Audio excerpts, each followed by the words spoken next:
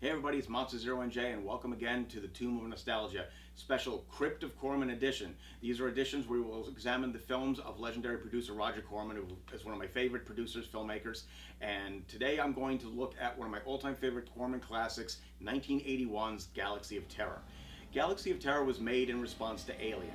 And the film actually can stand on its own. It's a fun B-movie. It's got everything you look for in a B-movie. It's creepy, it's spooky, it's got a lot of cool gore, there's some great visuals. It's also got some nudity, which is again Corman staples. This is what, blood and boobs, that's Corman's thing. It's directed by a man named B.D. Clark. B.D. Clark really gives it a nice atmosphere. It's creepy throughout. There's some really nice visuals. James Cameron did the production design on the film and also did second unit directing. This is the film that really helped launch Cameron in his career. The atmosphere in the film was also helped by a really creepy score by Barry Schrader. And also, future actor Bill Paxton was the set decorator on the movies. Galaxy of Terror is about a ship called the Quest, which is sent on a mission to the planet Morganthus, where another ship has disappeared. When they get there, they find that the crew of that ship is dead, and now they themselves are being murdered one by one, with their own fears being used against them. It's a really, really fun flick. It stars Edward Albert, Happy Days Erin Moran, future Freddy Krueger Robert Englund, my favorite Martian Ray Walston, and genre favorite Sid Haig.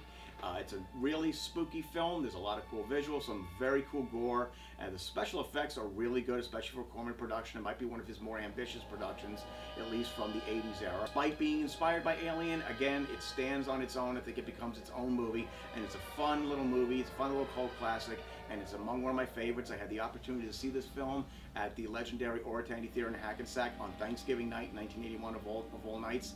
At some point I will discuss the Oratani Theater in a special segment because it's a very special place to me. But back to the film, it's a fun little movie, it's spooky, it's scary. It also makes a great double feature with another Corman classic called Forbidden World, which I will cover in a future installment.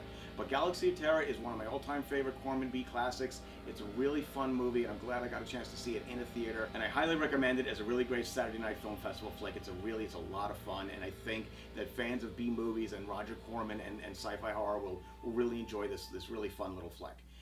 Hey, I'm Monster Zero NJ, and thanks for joining me on the Tomb of Nostalgia. See you next time.